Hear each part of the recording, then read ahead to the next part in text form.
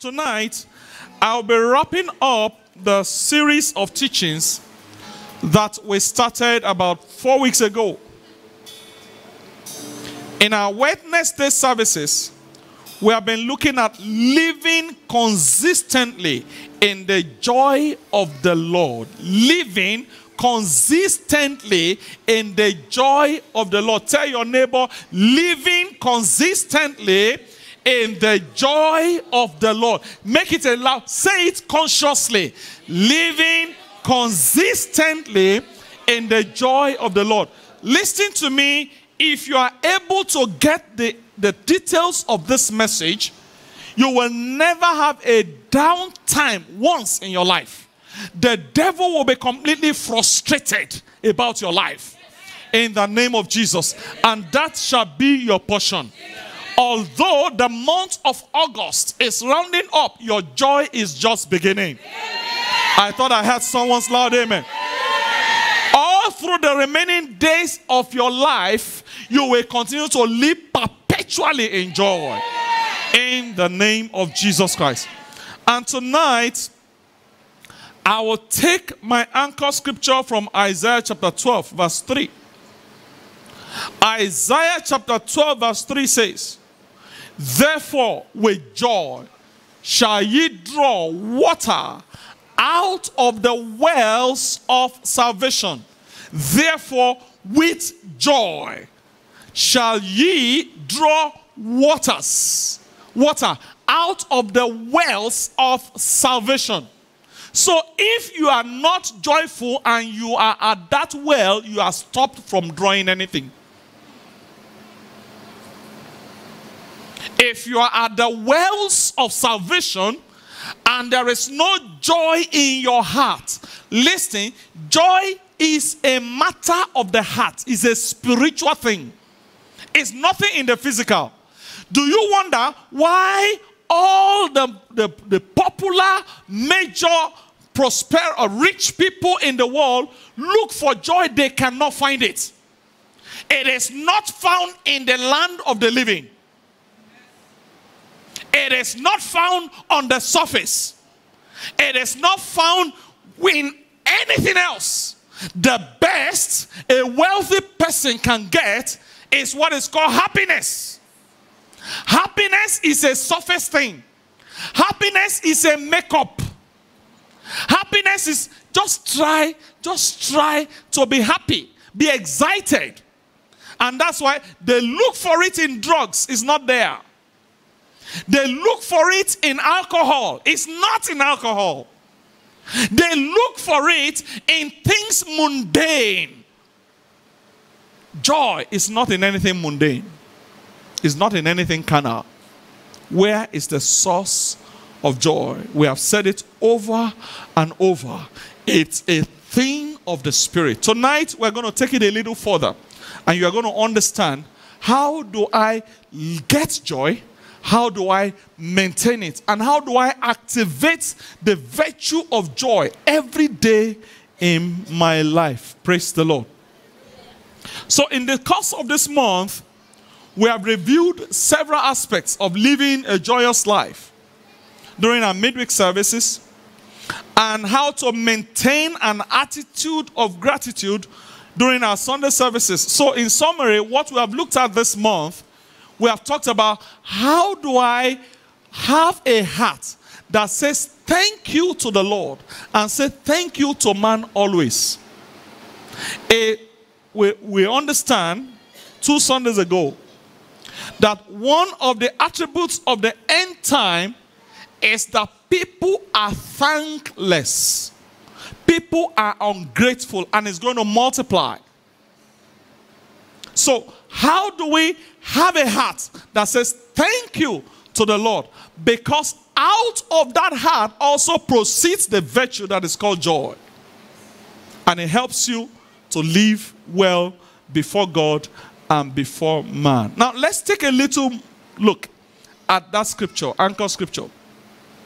Now, from Isaiah 12:3, we realize that your access and my access to virtues from the wells of salvation is joy. In other words, if you are at the well, how many of us have been at local wells before where you need to dip a rope in and dip a rope in and begin to pull water out? Many of us, praise God, particularly most of us from Africa, will have experienced that. Now, if you're at a well, the well has water. There's so much water in the well. But if you don't have a rope and a bucket to throw into the well to bring out water, it is impossible to get it. Now, do you realize that that rope and that bucket is joy that you throw into the wells and bring up stuff? So joy is important for anyone who will draw virtues from the wells of salvation. Now, I look at the word salvation. So we understand what wells are. Wells are like fountains that continuously oozes out blessings, oozes out water. Now, salvation there is the Hebrew word called Yeshua. Say with me, Yeshua. Which means something saved. Which means deliverance, aid, that is help, victory, prosperity, health, and welfare. So salvation is a multi-faceted word that deals with your welfare, that deals with your health, that deals with prosperity, that deals with aid, that deals with anything in life that is good that you are looking for. Salvation is not just the salvation of your soul. It's your deliverance from sickness, from the hand of the devil, from any oppression. Now imagine a life that is so oppressed. I have seen it before. When I was a little boy, the church we used to go to then, I don't want to talk about it, but then it was a church. It was just a canal church. And there were two girls. It was the first time in my life that I would see oppression live. These two girls, at any time of the day that the devil wanted to deal with them, there was something he did and tortured them. And the next thing is screams, shout, and they're calling for help. And it's like, oh no, what has bewitched these girls? That's oppression. In the day, in the night, they can't sleep, they can't rest. That's oppression. And if there's anyone here that is that oppressed, tonight is your night of deliverance. In the name of Jesus. But please understand, the access to a life that is free, to a life that is pleasurable, to a life that is prosperous, to a life that is making progress is joy. So you need the virtue of joy to pull out things from the wells of salvation. You need the attributes of joy. Tell your neighbor you need the attribute of joy. You need that attribute of joy to pull your prosperity, to pull your health, to pull glorious and beautiful things that God has prepared for you. And I see you accessing them tonight in the name of Jesus Christ. Just like we read from Proverbs 17:22, the Bible says, a merry heart doeth good like medicine, but a broken spirit dry the bone. If you notice that your body is being oppressed continually by the devil, check your spirit. It's coming from your spirit. There is something in your spirit that is broken that needs to be fixed. And tonight, the Holy Ghost, through his operation, will fix any brokenness in the spirit of anyone. Your health depends on the prosperity of your soul. According to 3 John chapter 2, beloved, I wish above all things that thou mayest prosper and be in health, even as thy soul prospers. When your soul is joyful, the Bible says it's like medicine. You need no drugs. When your soul prospers, you can never be a problem in any society or in any gathering. Check out the people who are problems in society, in the neighborhood, and everywhere. There is a problem in their soul. Their soul is sick. The soul controls the emotion. is where the mind sits, where your thinking ability sits. So if the soul is sick, you can't think well. If the soul is sick, there is trouble. You every day you wake up is trouble. You think of trouble, this and that. And nobody wants to live like that. Tonight, in the name of the Lord Jesus, there is deliverance for someone. Upon this mountain tonight, I decree total liberty for you. I didn't hear someone say amen. Upon this mountain tonight, I decree freedom for you. In the name of Jesus. Now, how do you live consistently in joy? How do you live consistently in joy? Number one, connect to Zion. Say with me, connect to Zion. Connect to Zion. Psalm 48 verse 2 says, beautiful for situation.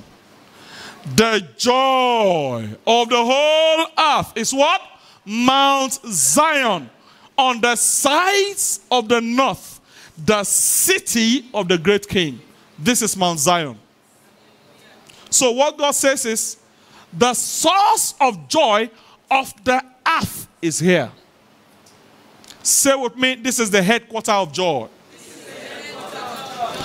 One thing every member of every church should target every time is never to leave any service the same way that you came in.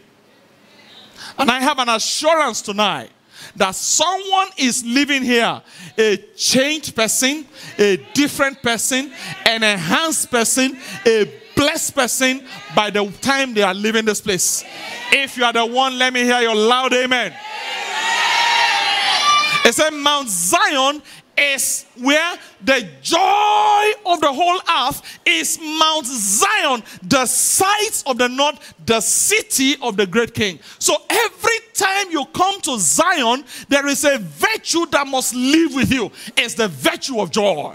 Why? Because the world depends on you for joy. Your office, you are the agent of joy in that office. In your neighborhood, you are the agent of joy. So if you don't have that joy, how can you distribute the joy? So that's why every time you come to Zion, there is a whole transaction that is set up to release the virtue of joy to you. And so don't you ever miss out of it every time you're in Zion. Don't you ever miss out. Every time you come to Zion, hear the word. And it comes via the word. It comes via worship. It comes via fellowship. What did Jesus say in Matthew? He said, for where 2 or 3 are gathered together in my name, I'm in the midst of them. So can Jesus be in a place and there is sadness? Can Jesus be in a place and there is oppression? Can Jesus be in a place and there is scarceness? So every time you come to Zion, optimize, maximize, download as much as you can the joy that is within the house. I see someone living here with the virtue of joy.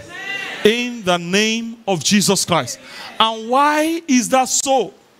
Like I said in the pre-service prayer, Zion is God's distribution super center. How many of us have heard of Walmart super center? Now, from my reading and understanding of what they were trying to do in Walmart, is that anytime you go into Walmart, from food to car accessories to everything that you might need for daily living, you should be able to find it in that super center.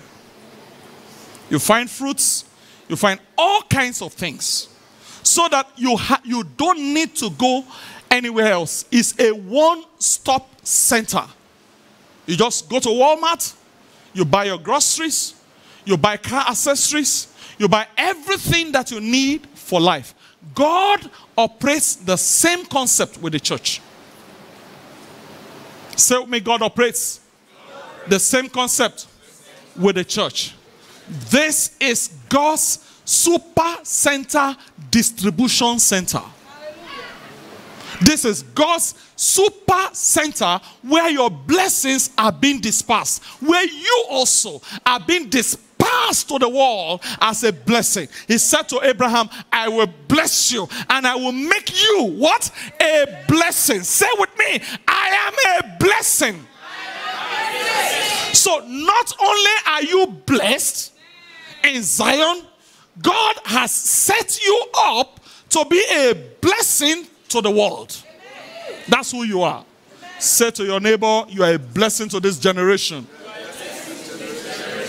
If that neighbor didn't say it well, tell another neighbor, you are a blessing to this generation. Now why? Because in God's super center, there is the word of God that goes from the altar against every wickedness of the devil. Right now, as I'm speaking, every oppression of the devil around your life right now is cut off. Every yoke around your neck is broken. Every bondage, katanzoteya, aprotigalado, itosizatia, alepariataga, antrobia, iketezuza, latosia. Every bondage that has held you captive via the word coming your way right now, let go of you. In the name of Jesus. So every time you come to Zion, God ensures that the word goes powerfully. Didn't you see from Ephesians chapter 6? It says, I'm being equipped with the sword of the Spirit, which is what? The word of God. A man that holds a two-edged sword, can any devil challenge him? If I hold a two-edged sword and I walk in the midst of this place, half of you will run away. Except that you know me. That I won't use it against you. If I turn it around and somebody comes through that way, that door now, with a two-edged sword in his hand, and stands like this, half of the people will be looking at Pastor. What's Pastor saying? Should we go that way, or should we open the back door? Or should we go upstairs? Why? Because you are holding a powerful weapon. Listen to me. Every time you come to Zion, God equips you with this powerful weapon. So the word you are hearing right now is that sword of the Spirit which will pierce through every wickedness out there. So you are prepped up to be a blessing to the world out there. When they are in confusion, as a child of God, you should walk in there and say, what's going on? Can I help you out? When there is trouble anywhere, you are supposed to get there as a son of peace. Because the Bible says, blessed are the peacemakers, for they shall be called what? The sons of God. Where are they equipped from? Zion.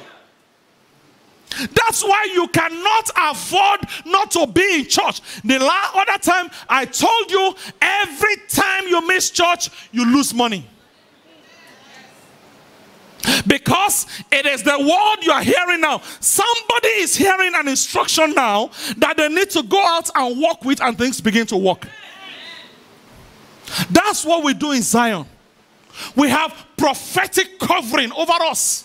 I stand here as a prophet of God and I declare over you, you're going out and you're coming in is blessed. Any devil that attempts you falls down at your feet. It sticks. There are angels released all around us. Hebrews chapter 12 tells us, it said, but ye are come unto Mount Zion, unto the city of the living God, the heavenly Jerusalem, to an innumerable company of angels. Do you think the angels are just coming here to waste their time? They're coming here for you, to equip you, to check you up, to look at your hand, your eyes, your feet, everything around your life, to take your prayers. So never you miss out of Zion. Please beg your neighbor, don't miss church. I'm I'm not saying it to lure you to church. I'm telling you reality. I have lived like this for 50 years. And I know the value of being in church. I've been a church boy all my life. Those of you who were there on Sunday, you heard the testimony. This brother, he did this. He was the one who encouraged me in this. He was the one who, if I'm not in church, will I be an encouragement to anyone? So your center of distribution is Zion. Always be present.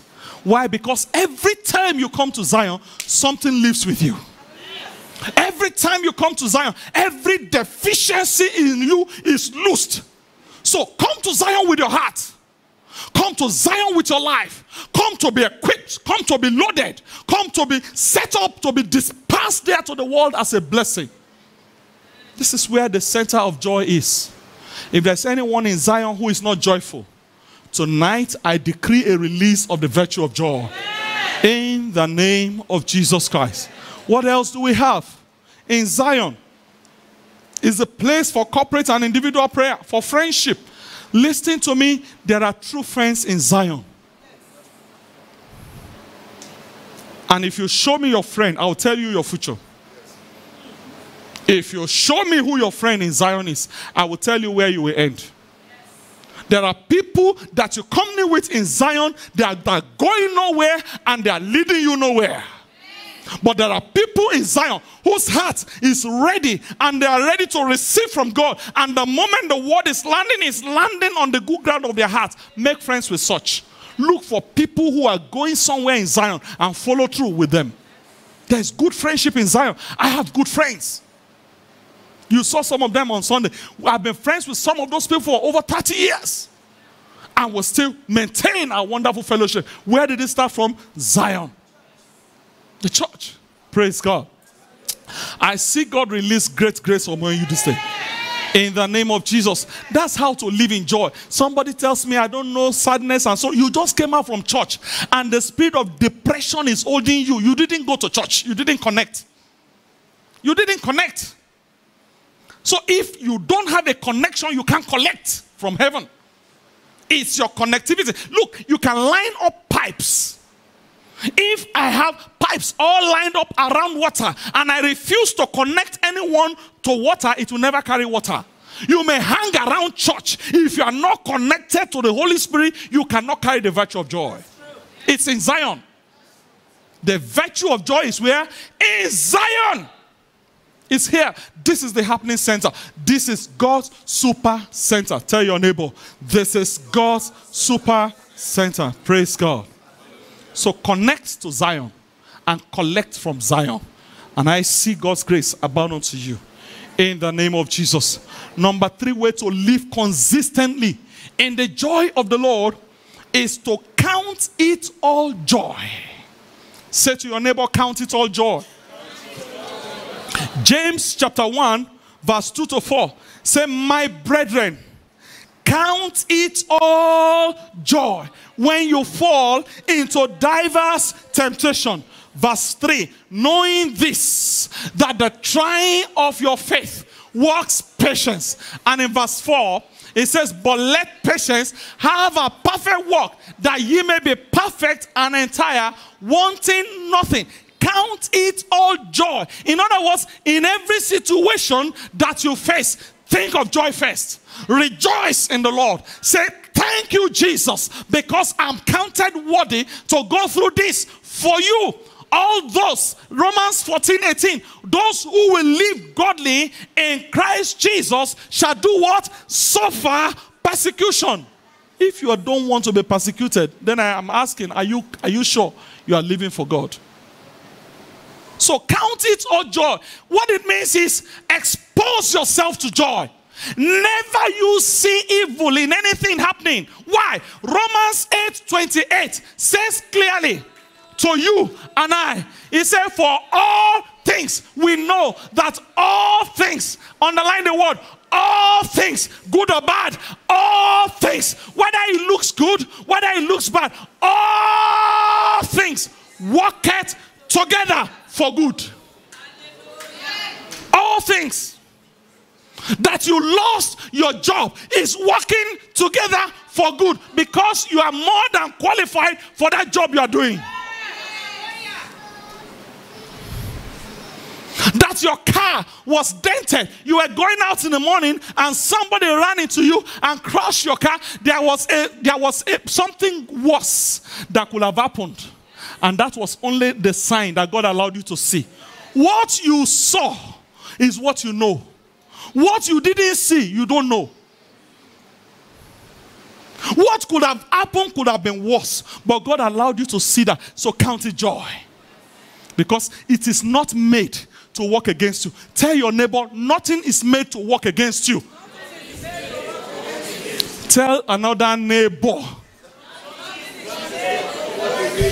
Nothing is made to work against you, for all things worketh together for good. For good. Everything is working in my favor. Nothing has ever worked against me. If I look back and I recount, nothing has ever worked against me. Everything is working together for my good. So when you face situation that you don't understand, switch to joy. Oh Father, I thank you because this is not made to work against me. It is working in my favor. Maintain that attitude of joy, and before you know it, before long, it will crash before your eyes like a pack of cards. I decree every contrary situation that is staring at you right now begins to crash in the name of Jesus. The Bible says the Lord God will bruise Satan shortly under your feet. So watch it. That thing will crash under your feet shortly in the name of Jesus. Number 4 way to live consistently in joy is to ignore facts. Say it out loud with me. Ignore what? Ignore what? Facts. Facts. F-A-C-T-S. Ignore facts. The imprisonment of many people is in the fact before them. Oh, the president of the company just said 500 people will be laid off. That is fact, but it's not reality. Because you can exempt yourself.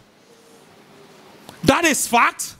It may be a fact that men and women are going to be laid off. But the reality is you can claim your exemption as you stand by God in the word. The imprisonment of many is in their mindset. Their mind is set. I've seen people before that I prayed for. Pastor, please pray with me. What's going on? Pastor, I'm under a curse. I said, no, you are not under a curse. Reverse it. He said, no, Pastor, I'm under a curse. He's insisting because the mind is set. So it's a mindset.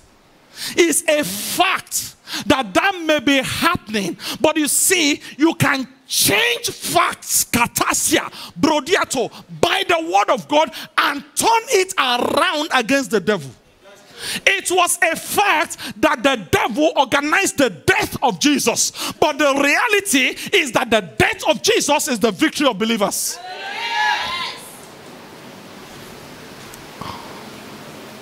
It was a fact that the wind was boisterous. And Peter ignored the fact. No one in his world has ever walked on water. None. Peter ignored fact. He said, Master, if it is you, bid me come. It was a fact that nobody had ever walked on water. But the reality is, at the word of the Lord, when he said, come, he came out. And when you step out of the boat, you walk with Jesus. When you stay in the boat, you stay in the storm. So he walked out on the storm and walked on water. Why? At the word of the Lord. He ignored the fact. Listen, you need to learn to ignore the fact. The doctor will tell you, as a matter of reality, you have only 15 more days to live. It may be a fact, but it's not a reality. What is real is the word of the Lord. It may be a fact, but it's not the truth. What is the truth? Jesus said, I am the way, the truth, and the life. When you come face to face with fact, tell the fact, well, I can see you, but I ignore you, and I stand on the truth of the word of God. And what does the word say about you? I can do all things through Christ who strengthens me. So learn to ignore facts. Learn to remove your mind. Your mind is carnal. The soul is carnal. Depending on how you treat it. The mind, that's why the Bible says, renew your mind by the word of God. Romans chapter 12 verse 1. I beseech you, I'm begging you, brethren, by the mercies of God, that you renew your mind. Learn to ignore facts. Those who stay with facts end up as failures. And those who trade with the truth end up as success. You want to be a man of joy? Ignore facts and stand on the truth of the word of God, which says, the joy of the Lord is my strength. It said the fig tree may not blossom. There may be no olive on the tree. And things may not go. He said, but I will rejoice. In other words, I choose to rejoice. Facts, you can't cancel from the world. You can't stop the doctors from doing their work. Until Jesus comes, they will continue to do their work. They will continue to prophesy doom. The doctor will tell you, as a matter of fact, it was this thing that killed Mr. X. It killed Mr. Y. In fact, it killed your father. It killed your great-grandfather. And it might kill you. That may be fact, but tell them that's not the truth. Ignore fact. The Bible says in Proverbs chapter 3, it says, lean not unto your own understanding. In all your ways, acknowledge him, and he shall direct thy path. Get out of facts. Stop looking for facts. I see many people. I can't understand. I can't tell the last time I ever sat at TV to look at and watch news. Those news are facts, but they are not the truth. Oh, storm has destroyed 100,000 houses in Houston. Facts, but that's not the truth. Oh, there is an epidemic that is affecting this, and that. What are you looking for in facts? What do you want to do with them? You have not finished understanding this truth, and you are sitting with TV. Look at them. Oh my God. Oh, and you are sitting with TV getting facts when you should be sitting with the word of God getting the truth. Tonight, every misalignment in your priorities, I decree via tonight's service, there shall be a correction. You'll begin to feed on facts and feed on the word in the name of Jesus Christ. It was the truth that Peter traded with that made him step out of the boat on water. And as soon as the water saw that this guy, he cannot fail, because in his mindset, he was locked up that I cannot drown because the master is ahead of me. The water said, no, I must hold his feet. So that situation that is like a fact that you are looking at, ignore it. Go for the truth. The truth is no sickness is permitted to kill you. No oppression of the devil is supposed to survive beyond a moment. So when you find it surviving, go for the truth. Expose yourself to the truth of the word. Feed on the truth. Let this be your source of truth and be your source of joy. And when you live like that, the devil says, I have no business with this guy. I let him go. You are, from tonight, I see you living. Let's rise up together.